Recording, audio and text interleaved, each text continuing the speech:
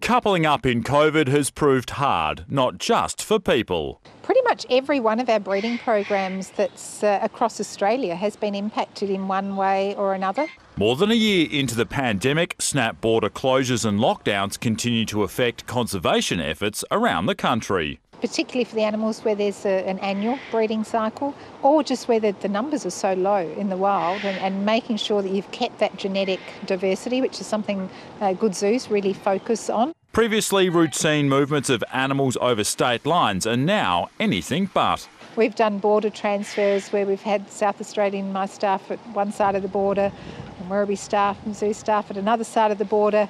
For the critically endangered orange-bellied parrot, getting to Tasmania at the right time for release is crucial.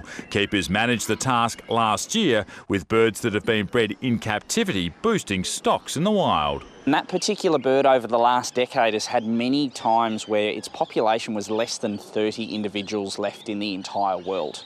That can be the difference between saving that species from extinction or not.